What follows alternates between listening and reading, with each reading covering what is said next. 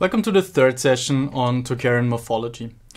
In this part, we'll be looking at inflection, both in the nominal system and in the verbal system.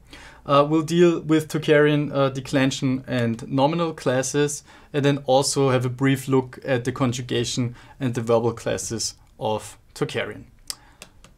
So let's start here. The main feature of Tocharian declension is a two-level case system, which gives Tocharian a certain agglutinative feel. The primary cases are nominative, vocative, genitive, and accusative. And the accusative also functions as the oblique stem on which the secondary cases are built. The secondary cases shared by both languages are the so-called perlative, the commutative, the allative, the ablative, and the locative. Additionally, Tocharian A and only Tocharian A has an instrumental, and Tocharian B a so-called causal. For the functions of these cases, I refer you to my colleague Gerd Carling, who will teach you about that in her session on morpho-syntax of Tocharian. So let's have a look how the two-level case system works in Tocharian. This passage here again is from the Aranemi Jataka, and I will read it to you. Tumen Chandramuken Lantush Veshun Orochub Valo Senish Arenimi Valo Nesau. Thereupon he said to the king Chandramukha, "Great king, this is me, I am King Aranemi."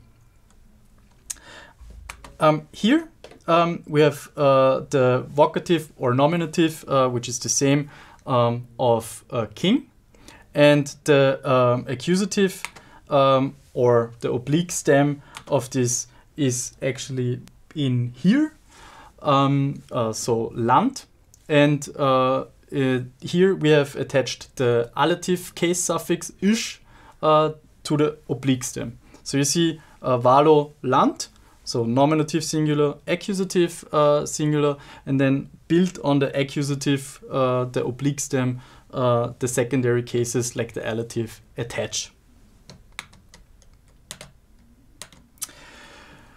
Now let's turn to the different stem classes of Tocharian. So traditionally, inflectional classes of substantives in Tocharian are distinguished based on the plural. There are two main classes. Neuter, sometimes also called alternants, because they basically alternate between masculine in the singular and feminine in the plural. So this class is characterized by that the nominative is exactly like the accusative in the plural, and it ends in Tocharian B A, and in Tocharian A either 0 or long A, and these are classes 1, 2, 3, as we will see in a minute. And then the second major class are the non-neuter class, with an accusative usually in Tocharian B N and Tocharian A S, with nominative Tocharian B and Tocharian A in I, N or 0, and these are classes 4 to 7. Okay, this here is a structural overview of the 7 noun classes in Tocharian B. So if we look here, class 1 is the A class with unmarked endings in the nominative and accusative singular, and plain A in nominative and accusative plural. Class 2 is the Na or Nma, there are two different subclasses, with either unmarked or vowel endings in the singular, and vowel plus Na or Nma endings in the plural. Class 3 here is the Enter class, having no endings in the singular and vowel Nta endings in the plural. So this is where the neuter, these are the neuter stem classes. Before we turn to the non-neuter classes, note that as a universal feature, at least of only Indo-European languages, there is no distinction between nominative and accusative in the neuter. This is true for every Indo-European language that has or in some way continues a neuter, and this is also true for Tocharian. So now let's turn to the non-neuter classes. Class 4 is the R class, largely consisting of the old inherited Indo-European kinship terms. This class has an R with palatalization of the stem in the nominative singular and an U in the accusative singular. And in the plural we find variation of nominative accusative era with palatalization of the stem and nominative accusative rn without palatalization of the stem. We'll see a couple of examples in a minute, so don't get too annoyed here. Class 5. This is the I class, which in the nominative accusative singular either ends in 0 or a vowel. Marking of the accusative singular is with n. Only in a subset of these nouns that denote rational beings. So that's a special class in Tocharian. The plural of this class is either in I, both with or without stem palatalization. So there again is a subset here. And the accusative plural is uniformly in vowel plus n. Moving on to class 6 here. And we're almost done. Class 6 is the N class. That in the nominative singular ends in vowels and in the accusative in vowels or I. And this class has a vowel n in the nominative plural and the vowel n, without palatalization in the accusative plural. And now finally we turn to class 7, and this is the NT class. Here we find O or AU in the nominative singular and NT in the accusative singular. In the plural of this class, we have in the nominative singular nt and ntim in the accusative plural. To add some bone to the skeleton, we now turn to the next slide where we actually see real words. So have a look. First class represented by picul, year, and we have the plural pikvala. 2a, this is the na class, represented by niem, name, plural nemnya. 2b class, the nima class, represented by chok, lamp, chokanma in the plural. The NT class, here represented by yarke, veneration, and we have the plural jyrkenta. The R class, remember that's the kinship term class in R, macher, mother, and the plural machera. The E class, number 5, we have yakwe, that's the horse word inherited from Indo-European, and we have the plural yakvi. And then oxo, ox, and plural oxine. And finally, our friend the king that we already had, so valo, oblique singular, land, and we have the plural lanch, and in the accusative lantun. Here now is a structural overview of the stem classes in Tocharian A that I let you digest for a moment, so I will not go over them like I did with Tocharian B. Let's just move then on to a couple of examples.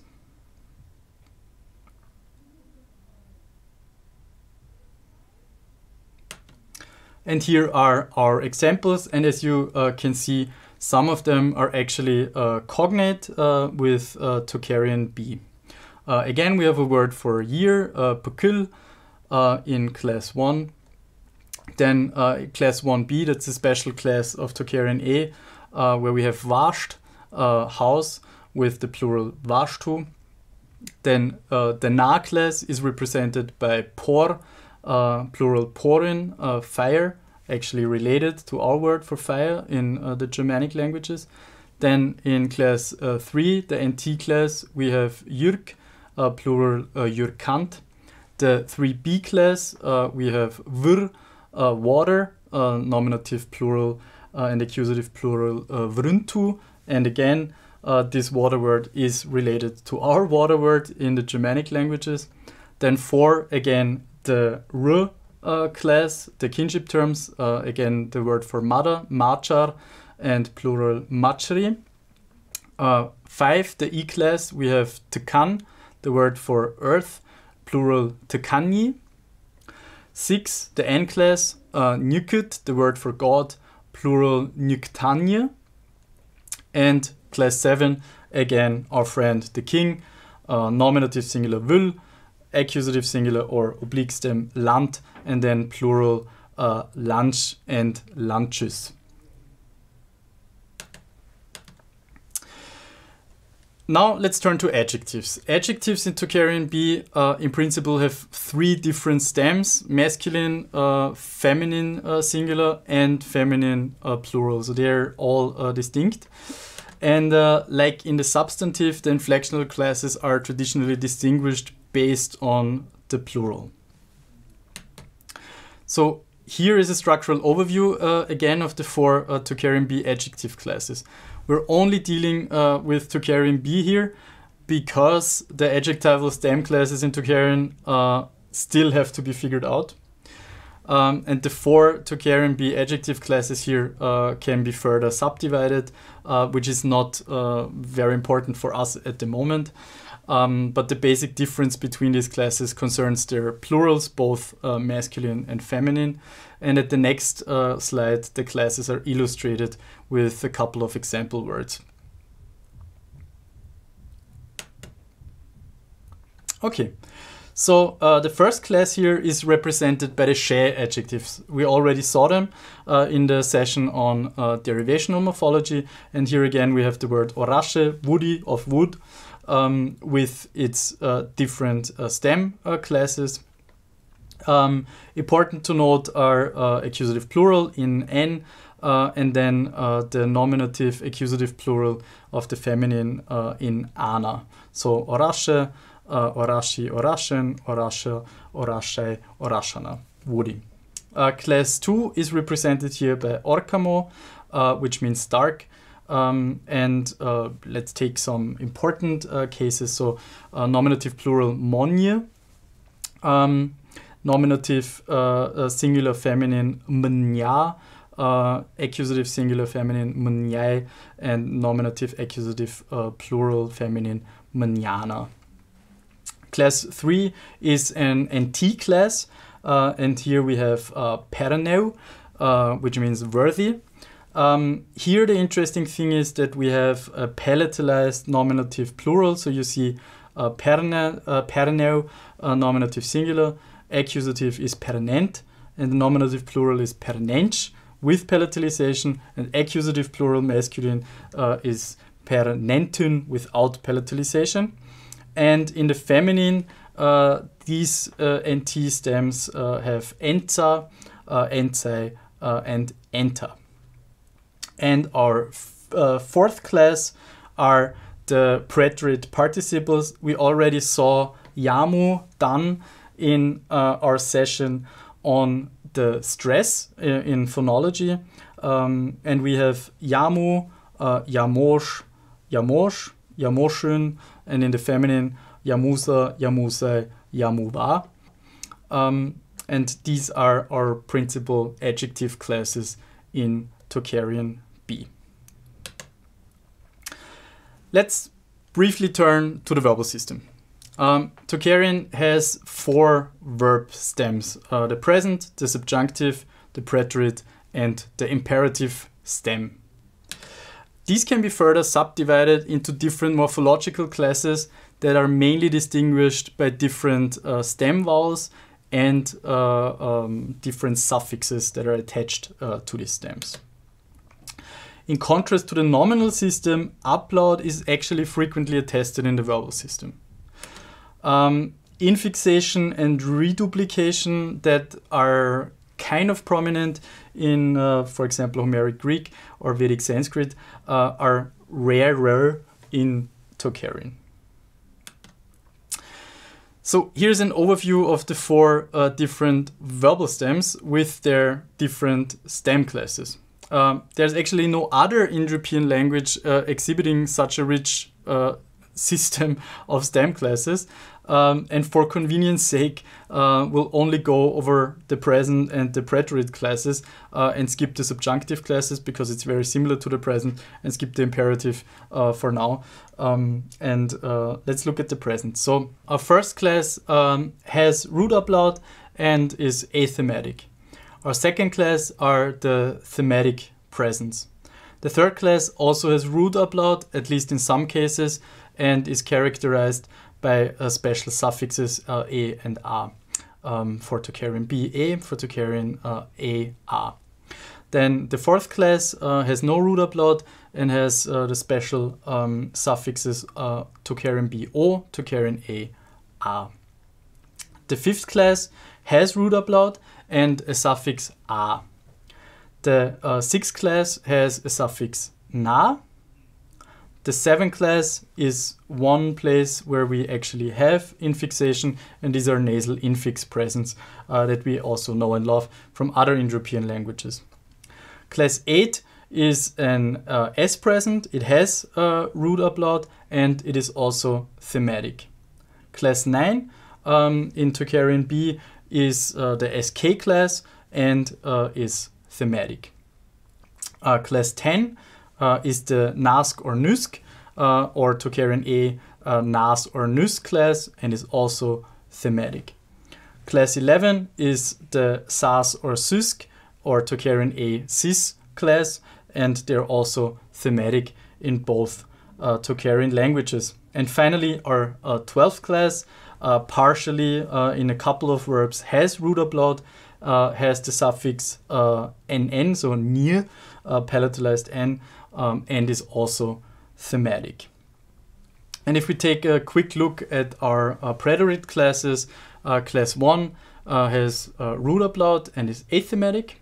Then class 2 is the place where we find reduplication in the Tocharian verbal system. And also the reduplication is also attested in the participles of these preterites. Then class 3 has root upload and an S suffix. Preterite class 4 has sh as suffix. Preterite class 5 has new as suffix. And preterite class 6 is a thematic preterite class.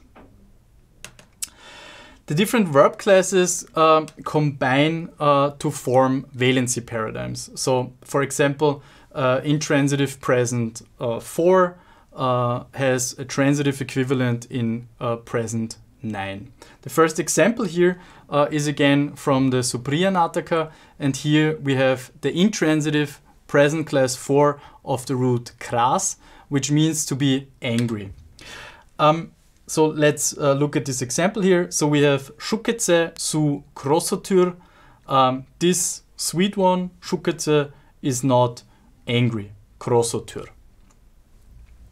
The second example of present 9 is once more taken from the Karma Vibhanga. And here we find the causative present 9 to the same root kras, meaning now transitive, make angry. So we have Yoko krasishin shek, thirst vexes him continually. So this is just one combination of how different stems of the same root play a role in valency changes, and you will hear more about that by Gerd Kalling. And this interaction of different verbal stems in a sophisticated system is quite special and makes the Tocharian verbal system really fun to learn and to do research on. So thank you very much for your attention, and I now pass on the baton to my colleague Gerd Kalling, who will give lessons on the morphosyntax of Tocharian.